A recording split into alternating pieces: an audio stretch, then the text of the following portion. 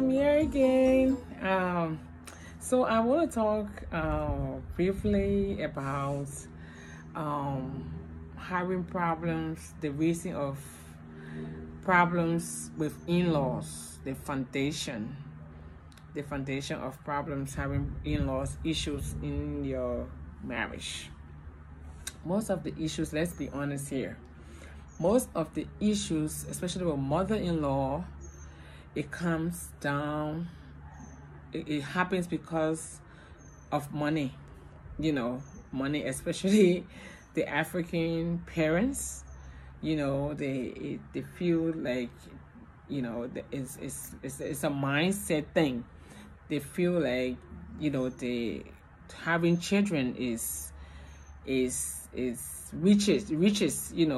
They have children they have children to enjoy in the old age, which is not bad. It's okay. The Bible says we should take care of our parents. But what I want to focus on here and to shine light on here for we as a new generation is people need to learn to save for the children, for their retirement. Okay, you cannot depend on the children for your well-being in your old age. It's not fair to them. If they want to do things for you, out of consciousness, that's okay. I know maybe some African parents gonna bash me on this, but that's the truth, because this is the reason for most of the conflicts in relationships, in marriages with in-laws. And because the Bible says a parent or good father leave wealth for his children's children. Okay, that's what a good father does. So if you are in a position today and making money, you need to put some money aside. Common thing like for life insurance, people don't really pay attention to that. They don't have life insurance, especially if you live in the West. They work all, people work 2-3 jobs. They don't even have life insurance. They rather buy the best of designers clothes, which is not bad, but you have to set the priority first. You cannot forget about those important things and focus on the things that doesn't matter. It's not even with looking good, but you have to put some certain things aside, because life insurance is going to help the other partner to take care of things, while you are gone. Because especially like, for example, you guys have a home and you have 3 kids and the mortgage is like $2,000 a month. All right, and both you and your wife bring in like $3,000 every month. Okay, and you guys remove the mortgage and then pay for a car and all that stuff. So when you are gone, the other it's shortened. There's nothing else to add to what she has or what he has. So that become very chaotic, and the lady, your wife or your husband, have to go around begging people to bury you. It's very embarrassing. So because life insurance will help you to take care of your burial and leave some money with her or him to to take care of things until the spouse, the surviving spouse, can decide on what to do next, if they want to downsize or if they can maintain their property. Okay, so that's what life insurance is for. So those things, and then something will be left for the kids, So that's why it's very important. Save, expert says that we should pay ourselves 10%, because we pay everybody else. When we get paid, we pay all the bills and we forget about ourselves. It's very important when you get your paycheck, you will pay your tithe, your offering, and then you pay yourself, depending on how much you make, 5 or 10%. They say 10%, but depending on how much you make, you can pay yourself 5%. But it's very important to give yourself something, and you put it aside in the bank. That goes a long way. So every 10% or 5% will be like $200 every 2 weeks, depending on how often you get paid, you know. So that will be in your savings, and that will enable you guys, like when there's hardship or there's a loss of job or some emergency, you guys have something to get in and get it out. Okay, so that's why it's very important. So if you have this mindset, you're not going to depend on your children, because your children have their own responsibility. They have the children, they're going to have their family. It's not fair for you to burden them to give you part of the household income every month, or demand them. And then when it's not coming, you know, they get mad. The mother-in-law either get mad at the wife that she's mean, or get mad at the husband that he's mean. But they have their own family. The Bible says a man shall leave his mother and to be one with his wife.